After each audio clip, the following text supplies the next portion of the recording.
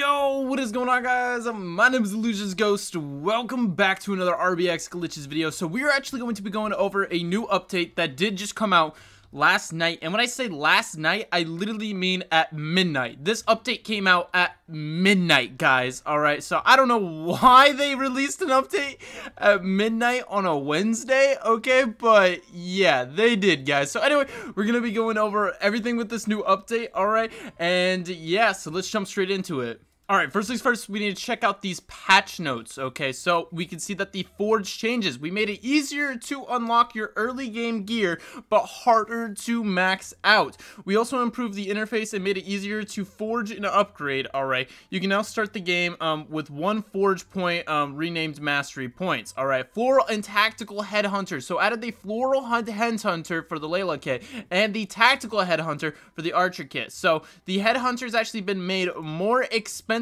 now. Alright, the iron ore, that also got changed. Okay, so block explosion minus, okay, so now it's actually 200 to 100. Thank the Lord. Oh my, it takes so long to break the iron ore at the beginning of the game.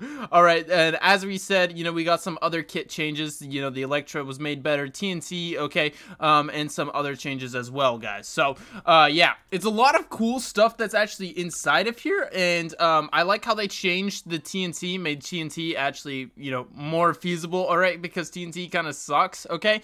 And also, I like how they added in, you know, they added in, they made the new updates actually fit in with the old kits. I really like how they did that. Okay, some of the other bug fixes, alright, they fixed the battle pass, alright, yeah, so they also fixed the Vulcan kits, they fixed mobile stuff, alright, name tag. We got some other changes as well, alright, the Freya, the Lumen, the Embers weapons are now unlocked where the Diamond Sword would be. The Yuzi now unlocks her duos through the Forge. I thought that was always how it was, but maybe I was wrong. Okay, disable the Zagreus dash ability when targeting the Titan. Okay, so yeah, there's a lot of just cool little changes that have actually been added to this game. Okay, what I am most interested in is the Headhunter ability. Alright, if you, oh, that was the wrong button. If we actually catch a Lila kit with a Headhunter now, guys, that's like a one tap. If you shoot somebody in the head with the Layla kit, alright, with the Floral Headhunter, okay,